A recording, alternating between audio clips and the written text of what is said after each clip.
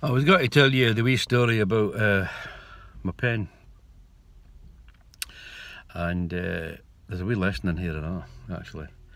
So I needed to get a new pen, a slightly special pen. Well, it's not special, really. It's just a pen, really, a normal, quite normal pen, quite normal. And I can't. These pens were up at Hobby World or Hobbyland, Ken. What's it called? I can never remember what it's called. Hobby something, Hobbyland, something like that. I can never remember what it's called, to be honest with you, the shop. It's definitely Hobby something though, because I always remember that one word.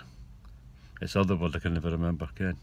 I know that up there, when I seen it before, it was $2.99, and it's a reasonable price, you know, for this kind of particular pen.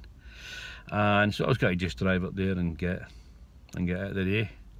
But I remembered when I was in the range, I'd seen it, and it was $1.99. So I thought, well, Ken, it's £1, isn't it? It's £1 saving, like, you know. A pound's a pound these days, isn't it? Every pound counts. And I was thinking, well, Hobbyland or Hobbycraft or whatever it's called, Hobbytown, that's about 1.6 mile or so away, and I was thinking that the range is probably about 1.4 mile. So again, for the sake of about, I don't know, 400 yards or something, you know, save £1. I thought, well, maybe it makes financial sense to go and get the Infi the range. So I drove to the range. No much traffic.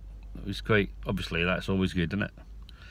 And I got up there and I got the pen, and I